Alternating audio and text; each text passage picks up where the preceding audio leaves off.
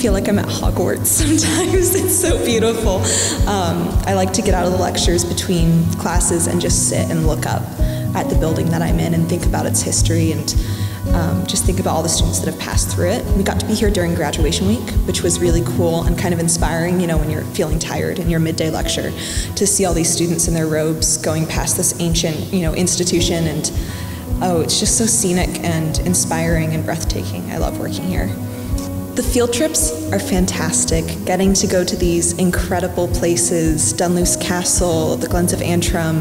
I think that first week with those really cool field trips were some of my favorite, but also just having access to the professors, the student assistants, the doctors, the postgraduates here that we get to talk to.